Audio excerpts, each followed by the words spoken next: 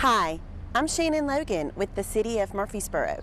The Murfreesboro City Council is scheduled to meet Thursday evenings at 7 p.m. in the council chambers in Murfreesboro City Hall, located at 111 West Vine Street.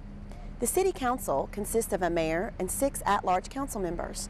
The mission of the City of Murfreesboro and City Council is to create a better quality of life through the participation of citizens in our government and by creating safe and livable neighborhoods, providing excellent services with a focus on service excellence, providing for a strong and sustainable financial and economic health, and by engaging you, the community.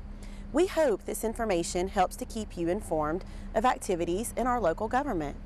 While the entire agenda packet for this meeting is available for review on the city's website, here are some agenda highlights for this Thursday's upcoming City Council meeting.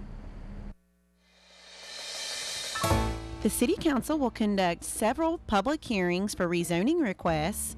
Information on these rezoning requests can be found at the Planning Department's website. Please review the website for additional information. The City Council will consider recommendations of the Old Fort Golf Commission to name the new short 6-hole golf course Bloomfield Links. The City Council will consider recommendations of the Chief of Police regarding approval of a contract for a feasibility study and space needs analysis for a police department headquarters building. The City Council will consider recommendations of the City Manager regarding a proposed amendment to an agreement with Carolyn and Terry Haynes concerning a repayment to the City for extension of Kingsridge Drive to Memorial Boulevard.